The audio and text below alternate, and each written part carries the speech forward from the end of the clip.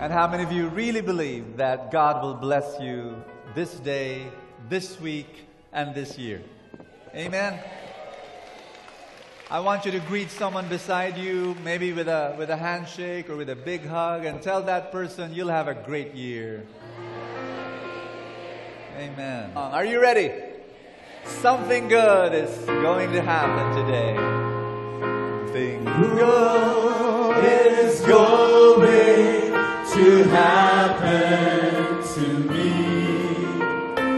this very day, this very year, this very year. Something good is going to happen to me. Jesus, blessing is my way. You want to sing it to someone beside you? Tell that person. Something good is going to happen to you. This very day. This very day. This very year. This very year. Something good is going to happen to you. Jesus is blessing the way. Give the Lord a big hand, everybody. Thank you, Father. And I'd like to welcome all those who have come for the very first time. Can I see a raise of hands? We want to welcome you. Thank you very much for coming. Thank you so much. After the feast, we're going to give you a welcome gift. You go to the lobby, we'll give that gift to you. But thank you for coming. This is now your family. You know, brothers and sisters, today I want you to raise your expectation. I want you to raise your expectation. I want you to believe that God will do something for you today. God is here. Amen? You need to increase your capacity to receive your blessings. And the way to do that is to raise your expectation. You will not hear a word from me. You will not hear a word from Bo. That's nothing. You will hear a word from God. And when God speaks, something happens. The Word of God is powerful. And believe in that. Today, God will speak about how you need to speak the blessing. Everybody say that. Speak the blessing. There is power in your words. You know, when you speak your words, it's not just cheap things. It's not just, oh, I say it and those are just sounds from my mouth. No, there's power. Everybody say that. Power. A few days ago, somebody came up to me, a friend of mine. He was gonna have a child, and so he said, "Bo, how did you raise up a genius?" And I was laughing, and he said, "Bo, you need to write, your next book should be how to raise up a genius child." And my son really is a genius. At the age of 9 years old, he was writing a blog.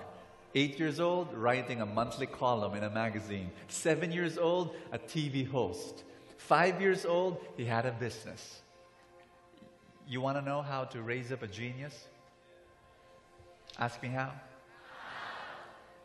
First, the father has to be a genius. And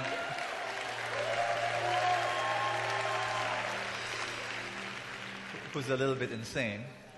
Just kidding. No. The reason why my son is a genius, a book twice this size, he reads in one day.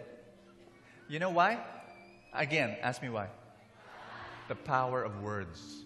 The power of words. When he was a baby, smaller, I would tell him, you're a genius. Really. He was still in the womb of my wife. I'd tell him, you're a genius. Now, did it have an effect? I don't know. I just wanted to say it. When he was a little baby, and my wife held his little wrist, and she said, "Close, open, close, open." And I saw the baby do that. You know what I told my son? "You're a genius!" Now, of course, every baby can do that. And I don't think other fathers said that, but I said that. Every time I meet him, you're a genius, son. You know, I really believe tell someone beside you, you're a wonderful person. Now, here's my belief. If you keep on saying that to your wife, to your husband, to your child, do you think there will be some effect some years down the road? You keep on saying that again and again and again. You're fantastic. You're beautiful. You're phenomenal. You're a terrific person. You're a child of God. You're anointed. You're equipped. Guess what? Will there be some effect? I believe it's a good experiment to start right now. Let's think about it. And I believe we're going to hear the word of the Lord today.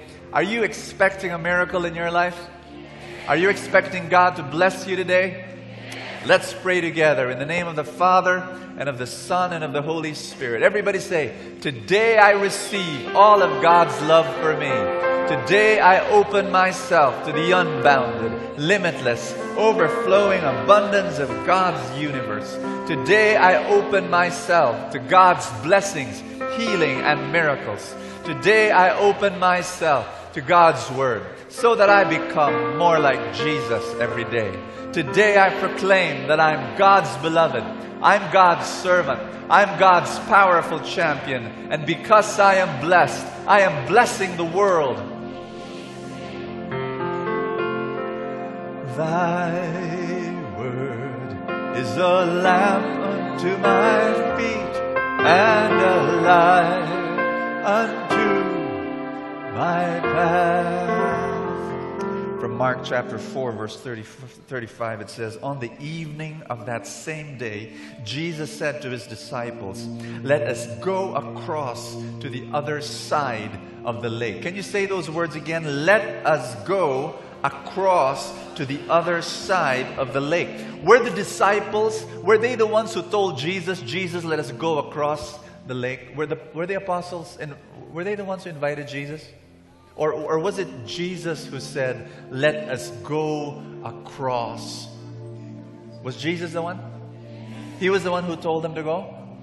I find that funny. Ask me why. Because it says here, so they left the crowd, the disciples got into the boat in which Jesus was already sitting, and they took him with them. Other boats were there too. Suddenly a strong wind blew up, and the waves began to spill over into the boat. Whose idea was it to go to the lake? You answer me, please. It was Jesus' idea. Now, I thought that if you have the guidance of God, if you have how many of you are making a decision this year? Are you making some decision this year? Thank you so much. You want the guidance of God? You be careful. Because when God guides you, I thought that if God guides you, He kind of like makes you avoid the storm, avoid the problem, avoid the difficulty. You know, you know what I'm talking about? But it says here that it was His idea that the apostles go to the lake, and when they went to the lake, they meet a storm. Woo! Lord, why? I'll tell you why. Because some storms are good for you. Because some storms shake you. And when you are shaken, it is good. Because when you are shaken, your pride goes away. And friends, it says here the apostles, this is fun. It says here, the disciples woke him up and said, "Teacher, don't you care that we are about to die?" These are seasoned fishermen. They've gone through the fiercest storms. You know what I'm talking about? They've gone through the storms, they've experienced all, and yet they were so afraid. When God shakes you, when God allows a storm to shake you, it is so good because your pride is gone. And when your pride is gone, you are open to receive the blessing of God. How many of you experienced that? When you went through a storm, you were shaken, your pride was gone. And it is a good thing. Everybody say it's a good thing. And here's another thing. It says here, and this I love. Suddenly the strong wind blew, and the waves began to spill over the boat. Jesus was in the back of the boat, sleeping with his head on the pillow. I love that. The disciples woke him up. And then Jesus stood up and commanded the wind, "Be quiet."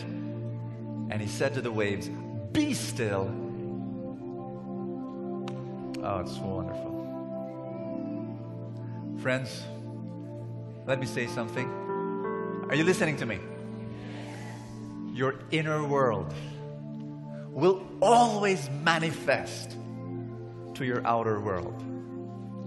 And there may be many storms in your life right now. On the outside, it's okay if within you there is no storm. Because between the outer storm and the inner storm, the most intense storm is the inner storm. Are you listening to me?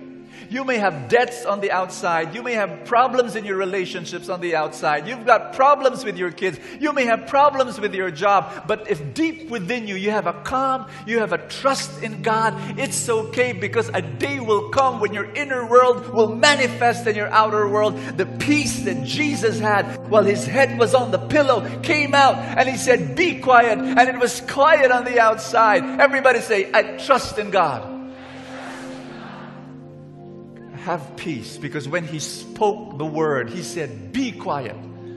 The inner stillness, the calmness, the peace that was within him, it just came out through his word. Through his word. And today, God is going to speak to you and teach you and train you on how to speak the blessings. That when you speak, there is power. Put your hand over your chest. Everybody say, "Father, I believe that this day you will bless me, you will teach me, you will anoint my tongue to speak the good, to speak the blessing. Teach me, Lord. Hold my hand this day, and I expect for a miracle.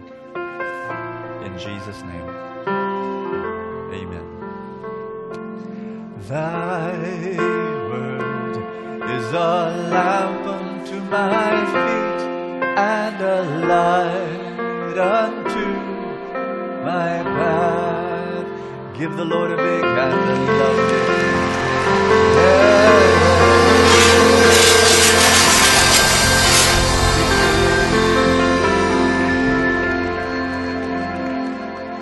Let's be seated, everybody.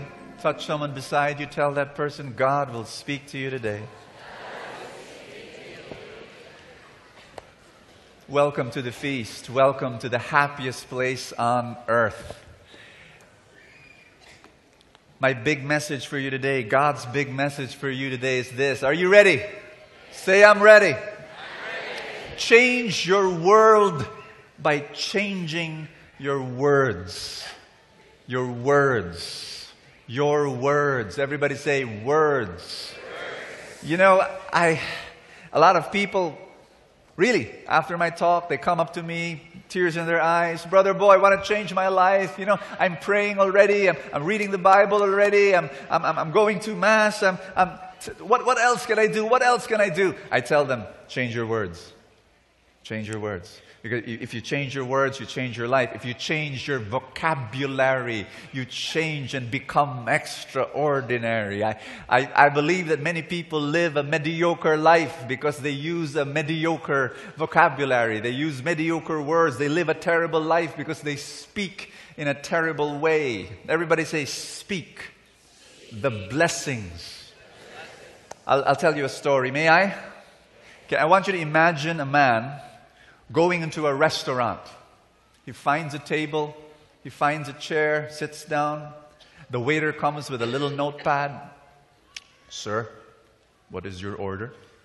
And the man says, "I want you to give me a plate of rotten, smelly, stinky spaghetti with lots of worms crawling around it.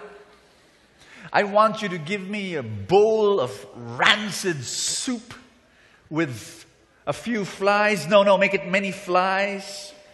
Doing a backstroke. Not freestyle, not butterfly, not breaststroke, backstroke. I want you to give me a glass of water from the toilet bowl. with UFOs, unidentified floating objects in it. And so the waiter is scratching his head and said, "Sir, are you serious?" And the man shouts and he says, "Yes, that's what I want." And so the waiter, shaking his head, walking into the kitchen, and then, after a few minutes, not really few, because it takes a long time to gather all that, and he comes out with a tray. And he puts it on the table, and he puts the plate with a smelly, stinky, rotten spaghetti with maggots crawling, and you don't know if it's a worm or if it's a noodle. You just all, and there's a bowl of rancid soup with flies doing the backstroke. And then there's a glass of water from the toilet bowl with the unidentified floating objects. And the man looked at all that in front of his table and he said, "Yuck!" And the waiter said, "But sir, that's what you ordered." Can everybody say that? That's what you ordered. You wanna know why I told you that story? Are you ready for this? This is going to shock you. You hold your seats because you might fall on the floor. Are you ready? Are you sure you're ready? Tell someone beside you, this is going to shock you. I mean, you've got to warn. I'm warning you. Are you ready? Life is a big restaurant. You are the customer. The universe is the waiter. And God's creation is waiting for you to order. And you order through your words. And sometimes we order terrible things, like a plate of rotten, slimy, stinky spaghetti. And you order a bowl of rancid soup, and you order a glass of water from the toilet bowl. Brother Bo, how in the world do I do that? Oh, when sometimes, we talk negative. We say, I'm an unsuccessful person, and I will always be unsuccessful. And I'm poor, and I will always be poor. And I'm a terrible husband. I'm a terrible father. And, kawawa naman yung mga anak ko sa akin. And, I'm really like this. And my mother died of cancer. And my grandmother died of cancer. And, well, I will die of cancer also. And, this year, the economy is so bad. My gosh. And yeah, my life is so bad. And this year, you know what will happen this year? The same bad things that happened last year. And, we like saying the negative stuff. And you know what? We prophesy. We're prophets. We declare that. How many of you know of complaining people? Do you know of complaining people? They complain from beginning to end, from the morning until the evening. All they do is complain. Are you familiar with people like that? You know them? You see them every day? Condolence. It's difficult to be with people like that. But here, listen to me. Complainers will get more of what they complain about. Did you get me? When you talk about your problems and you keep on talking about your problems and you analyze your problem and you tell stories about your problem and you explain your problem. I mean, it's good to share when you've got a problem, but if that's the only thing that you do, guess what? You're ordering from the universe larger portions of your problem. Because that's all you say and that's all you do and that's all you think about. Last week, I was going through work and I was having some problems My usual problems at work. Nothing big, nothing extraordinary, but they came in droves. It's like these little problems that, oh, little problem, oh, another little problem, oh, another little problem, and another little problem. And like waves, I was getting discouraged. And it's okay to get discouraged. Tell someone beside you, it's okay. When you feel bad, when you feel down, it's okay. We're human beings. And you can allow yourself to feel I was allowing myself to feel discouraged. But then I knew a time will come when I snap out of it. I say, wait a minute. I could have said, oh my gosh, I've got so many problems. Oh gosh, What I did at a certain point, I stood up and I began to say, Lord, I believe that these problems are growth opportunities. I believe that these burdens are blessings in disguise. I believe that these trials are treasures in camouflage. I believe, and Lord, all things will work for good to those who love you, and I believe these problems will work for good to those who love me. What was meant for my harm is now becoming a benefit for me. I believe. When you say that, everybody say that. When you say that, something happens. Something happens in you. You begin to have hope. And you begin to have faith. And I began to attack the problem with faith and with hope. The heaviness lifted up from my shoulders. Are you listening to me? It's a joy when you think. Your words have two kinds of powers. How many? Two. The first thing is that your words have power over you. Say over you. Over me. And your words, number two, your words have power over the world. Yeah. Over you. That's very, it was Jim Rohn who said this. He said, you have no control over the direction of the wind, but you have control over the direction of your sails. Imagine this. Imagine a sailboat. And the sailboat is moving towards that direction. The sailboat wants to go there. That is the place of happiness. That is the place of contentment. That's the place of fulfillment. It's going there. Now, if the wind is going also in that direction, is there a problem? Answer me. No, it's okay. The wind, and how many of you experience that? When everything is just right. And everything falls into place. All the people that you want to talk to is there. You call up and he's there. And, you got me? Things fall into place. That's wonderful. But how many of you experienced that? You want to go there, but the wind is going in the opposite direction. Circumstances that you want to happen do not happen, and then you've got problems. Are you with me? Have you experienced that? Can you control the wind? Can you control the circumstances? Many times we can't. You cannot control the economy. Yes? You cannot control the love life of our president. You cannot control what Chris Aquino is thinking in her mind. You cannot control your mother-in-law. You cannot control, wives, I have to make this announcement, you cannot control your husband. As much as you think you can and you're deceived and you are hallucinating that you can, no you can't.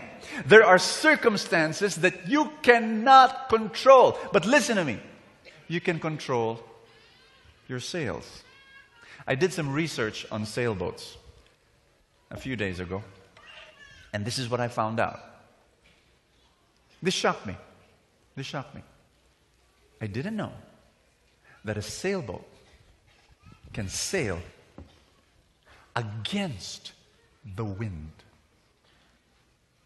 You don't look shocked. Can you pretend to be a little bit shocked? Because it shocked me. See, I was reading that in the computer. I was researching on sailboats. And what? How can the wind is going that way and the sailboat, by some maneuver, can go this way? You know how they do it? Ask me how. By the maneuver called tacking. I have no idea how they do it, but this is how they do it. They adjust the sails. And when they adjust the sail, this is how they do it. They go in a zigzag motion. They use the same wind that's going against them. And when they adjust the sails, Say, adjust the sails. In a zigzag way, they're able to go against the wind. Your circumstances may be going against you. You've got financial problems left and right. You've got problems in your job. You've got problems with your mother-in-law. You've got problems with your kids. It's going against you. Guess what? With the adjustment of your sails, with the adjustment of your words, which are your sails, you can go against. And you've got a choice. You can use your words to describe the situation, or you can use your words to direct the situation. Last night, my wife, I was giving a seminar, an entrepreneurship seminar yesterday, the whole day, early morning until late evening. I came home and my wife saw me and she said, "Bo, you look tired." And I said, "Yeah, I'm exhausted, you know." But of course, I had to prepare for this message, pray, and so on last night. And I woke up early in the morning, 4 in the morning. You know, when I woke up, how many of you had these days when you wake up, you feel exhausted? You're supposed to feel fresh, but I felt exhausted this morning. I said, "Oh, gosh. Oh, Lord. Oh, wow." And I could have continued feeling, I'm tired. I'm tired. Lord, I'm really exhausted. Lord, I am exhausted. Lord, I am tired. I could have continued describing the situation. You know what I did? Ask me what? I directed the situation with my words. I stood up and I said, "I'm getting stronger and stronger. I'm getting healthier and healthier. So the strength of God is flowing through my body, the power of God." I just kept on, kept on. Did I feel that? No. I still felt weak and tired. But, you know, I stood up. I said, "I'm strong. I'm getting stronger and stronger." You know, after a few minutes, guess what? Guess what? Oh, I felt strong, and today, stand before you, I could go on for the next few hours. I mean, really, you know, simple example, but I'm telling you, your words have power over you. I gave this exact same talk some time back. Someone came up to me and he said, "Brother Bo, with all due respect, I don't believe in your, the power of words and stuff." Nah. Words are things that we say, we forget. I'm sorry, Brother Bo. Call me a skeptic, but I don't believe in this voodoo stuff of, saying words and the effect. And so I told him, "Hey, you're a perfect volunteer for an experiment I have." "Oh, what is that?" "I will pay you 10,000 pesos if you take this experiment." What experiment? "For the next 10 days. 10 times a day, I want you to say something for the next 10 days. What is that? You say this with a lot of emotion, with a lot of conviction, out loud, say, 'I have terminal cancer.' 10 times a day, for the next 10 days, I will pay you 10,000 pesos. He looked at me and he said, "I'm busy.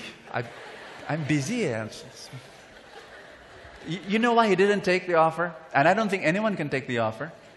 Because deep down within you, you believe somehow that your words have power over you. Am I right? You do. And you need to be careful with what you say. You have to. It's so important. And when you... So that's number one. Words have power over you. But here's number two. Words have power over your world. Now, you know how? You know how? How in the world will your words have power over the world? Ask me how. I don't know. Really, I don't know. I don't know, but I know that it happens. I don't know why sails, if you change the sails in the long run, say in the long run, it changes the direction of the wind. I don't know how, but it happens. In Psalms chapter 33, verse 6, it says, "The Lord created the heavens by His command, the sun, the moon, the stars, by His spoken word." By His spoken word. And that same power He gives to us. By our words, we can recreate our world. And it's a mystery for me. Many years ago, not many years ago, just last year, I was taking a vacation with my family, and we were in the beach and enjoying myself. But early in the morning, a staff of mine called me up, and she was frantic. And she described to me a signal number 5 storm in one of my businesses. And she was basically telling me it's the end of the world for that business. It was all over. I was listening to her and I said, "Oh my gosh. You know, I worked hard for that business for 1 year and it's now gone, you know." And I was feeling so discouraged. Gripping my heart was fear. And I closed the phone and I said, "Lord, thank you for that business, you know, but it's all gone now." And it was a huge problem, really huge. I can't go through the details, but then all of a sudden I remembered the power of speaking. And so I said, even if I don't feel like it, I'm going to say it. "Lord, I claim victory over my business. Lord, I claim that this business will overcome and survive this problem, and not only survive it, but thrive and flourish. And Lord, a day will come, I will no longer chase after customers. Customers will come chasing after me. The customers will be begging that I serve them through this business. In Jesus' name." Now, did I feel what I was saying? No. No, not at all. I wanted to say, "Lord, why?" That's what I wanted to say, but I said some words of faith. When I came back from the vacation, I attacked the problem with faith and hope in my heart. 1 year later, that business is not only growing strong, it is now 2 times bigger than when it went through that problem. And Brother Bo, aren't you being unrealistic about this whole speaking? You know, let's say you don't really feel well. You know, let's say you're really sick. What am I going to do? What will I say? "I'm not sick. I'm not sick. I'm not sick. I'm not sick." No. You don't deny that you've got a problem. You know, you're sick, so you're sick. But you can say something like this: "God's healing is flowing into my body." And you claim it. "I am getting better and better in Jesus' name." You know, you say it. When you're poor, you know, don't just, you know, I've been helping the poor for 30 plus years. And when I talk to them, my gosh, every time they open their mouth, "I'm poor. I'm just poor. I come from a poor family. And this is my poor background." You know, it's so difficult to remove that identity from them. And so I teach them, when you are poor, don't say you are poor. When you have no money, don't say you have no money. Say something like, I'm just temporarily broke. And just say, I'm instead of saying I'm poor, say I'm getting ready to become rich. You know, I'm preparing myself to become rich. You focus on. But Brother Bo, here's the question: isn't that unrealistic? The worst advice, sometimes, the worst advice. Now, not always, but sometimes, the worst advice that you can give people is be realistic. If somebody told the Wright brothers, "Be realistic," then you would not be able to ride planes and not be able to go to Beijing for 1,999 pesos. If somebody told Thomas Edison, "Be realistic," you would not be able to enter a room, flick a switch, and turn night into day in that room. You listening to me? If somebody told Sergey Brin and Larry Page, be realistic, then you would not be able to go to a computer and write a word and Google it, and out comes 492 million results in 0.5 seconds. The reason why there's a feast here in the Philippine International Convention Center, one of the best venues in all of Asia, is because I was not realistic.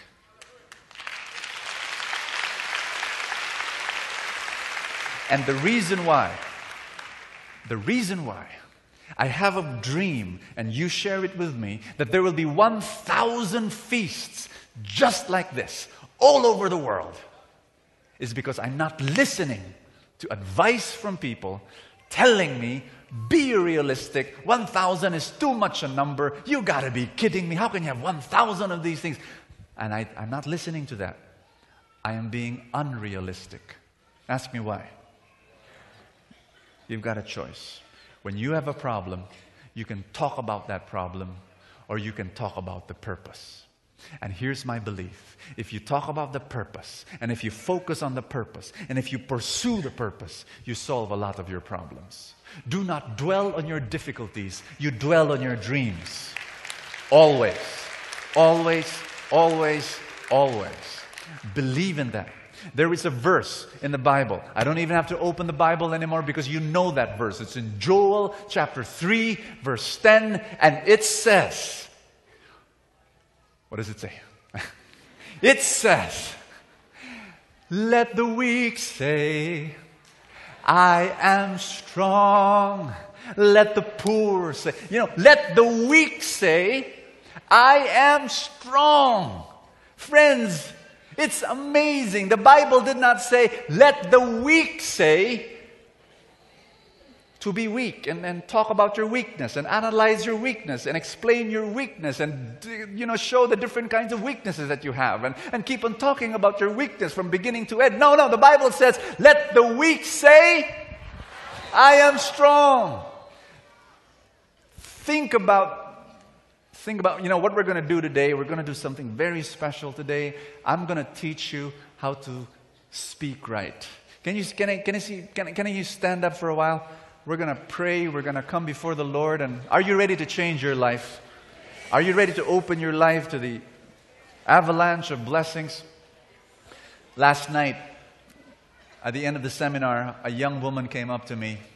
She said to me words that warmed my heart so much. I wanted to cry. I don't know if she's here, but she told me, Brother Bo, my whole family reads your material. My father, my mother, and I'm so happy because my family is changing. And she told me this, around the table, whenever we eat as a family, we now speak positively. And I was so happy because this family is being changed. And you know why they're changing? Because they're changing their words. Before, whenever they gathered around the table, they would criticize, they would complain, they would talk against, this and that. But now, it's positive. It's talking about the blessings of God. And you got what I'm saying? That family will change because their words are changing. Change your words and you change your world. We're going to speak 7 proclamations today. And I want you to speak in faith. I want you to remember some of the words. You don't even have to say it exactly this way, but when you go home, every morning, before you sleep, during the day, speak blessing. Speak it, proclaim it, believe it. Are you ready? Let's do it together. Number 1, bless your entire life. Say that with me. Say it with conviction. I am God's beloved, and it is His great happiness to bless me. I'm anointed by God to serve and bless the world. God's river of blessings is flowing to me at every moment of my life. Everything I need comes to me. I'm a blessing magnet. I'm guided by God at every moment. Do I hear an amen? Do you believe in that? Number 2, bless your body. Those of you who are not feeling too well, those of you who are sick in any way, I want you to say this with conviction, with faith. Are you ready? Say, I'm getting better and stronger every day. God's power of health and healing are flowing through my body, my mind, and my spirit. With long life, I will serve the Lord in Jesus' name. Amen. Be healed, brothers and sisters. Receive the healing of God. Receive the healing of God. In Jesus' name. In Jesus' name. Number 3, you're praying for a loved one. You're praying for a son, a husband, a parent, a friend, a cousin, a neighbor. Say this after me. My loved one is growing closer to God. Deep inside, the Holy Spirit is busy working, changing, and transforming this person. This child of God is set free from all addictions. God's purpose will be fulfilled in this person's life. I declare that as far and my household, we will serve the Lord in Jesus' name. You believe in that? You keep on saying that. You keep on believing. Number 4, let's pray for our families, our relationships. God is blessing my relationships. Love is increasing. Service for one another is growing. Forgiveness, humility, understanding flow like a river in my relationships. Old wounds are being healed. Bonds between us are getting stronger and deeper in Jesus' name. Number 5, let's pray for our decisions. Some of you are making decisions this year. Say that with me. The steps of the good person are ordered by the Lord.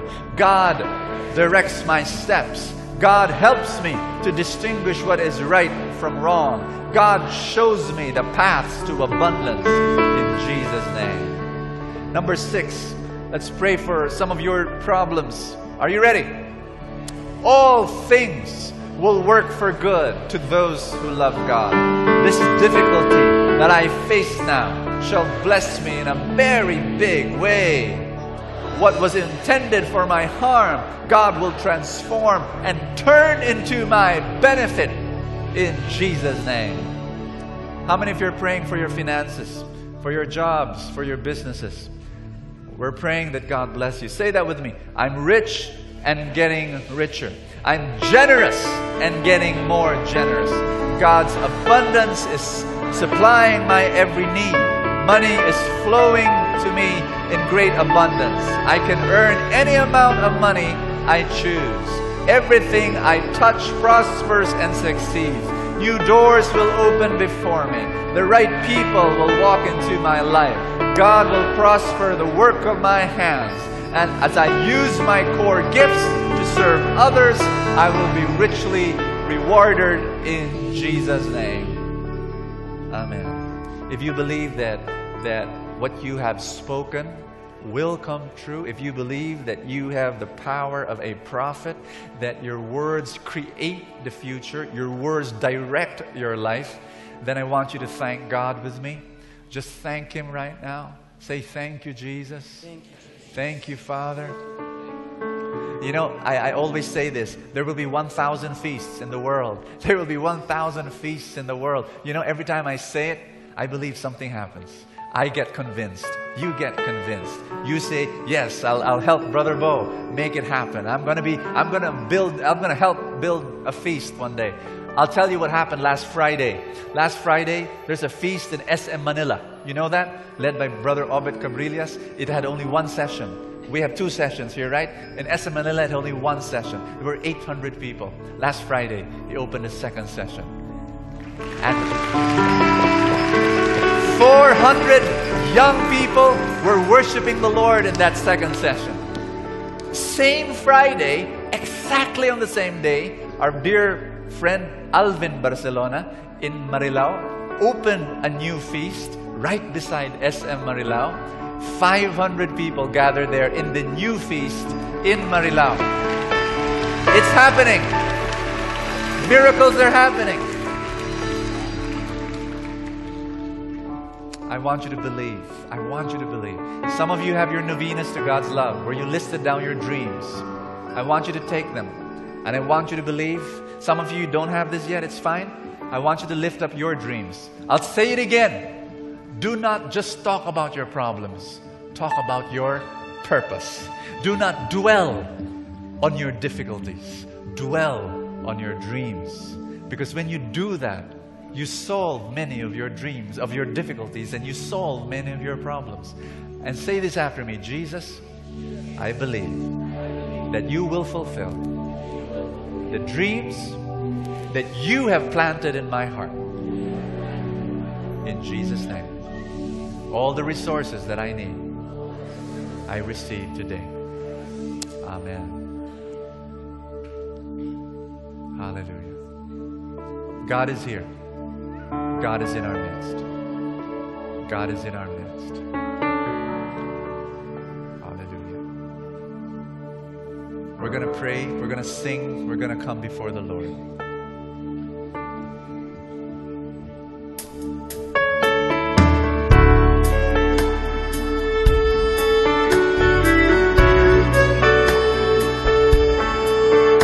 God's grace, God's love is flowing down on us today.